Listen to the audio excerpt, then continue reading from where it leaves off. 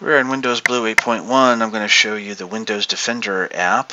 From the Start menu, click the little down arrow, scroll off to the right, click on Windows Defender. From here we can see that Windows Defender is turned on. This is an anti-malware program, and we can see that the definitions are 46 days old. That's kind of old. Let's click on Update, and from here we can go ahead and update. Now if we go into Windows Update and tell it to update automatically, we won't have to do this. Otherwise we will have to go in and manually do that.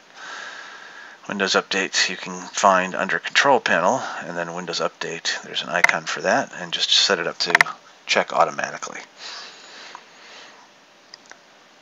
This is a free application that comes onto Windows 8 and 8.1.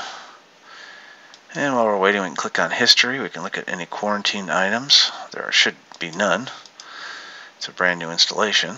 You can also choose to allow items.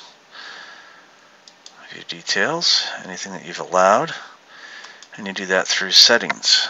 So we've got our real-time protection turned on. We can choose to exclude files. We can choose to exclude those from a specific location. And click Add. We can exclude file types. We can exclude processes.